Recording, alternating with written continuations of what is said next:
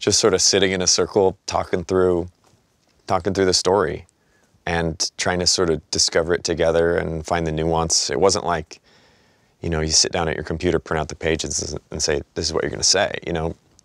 It meant so much to everyone there that I just wanted to really discover it with them. And it became this like really cool, again, surreal is the word I keep coming back to, like collaborative process.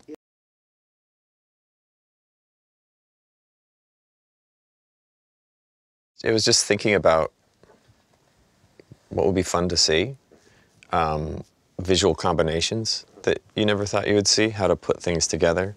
And just at the heart of it, you know, who are these guys? Right. Like, who are these actors? How great would it be to see Alfred Molina again and Willem Dafoe, and get to see Willem Dafoe without the mask, you know, really get to see him be who he is. And, you know, having Jamie get to come in.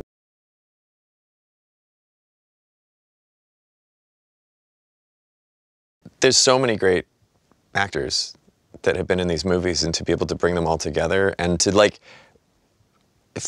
find a way to finish their storylines maybe in a different way. And they're all sort of the victims of accidents. Like, they're all the victims of technological mistakes. You know, some hubristic, some purely accidental. Jamie Foxx just falls into a tank of electric eels. Like, it's just an accident. But to use that as an entry point to telling a story about the idea of second chances.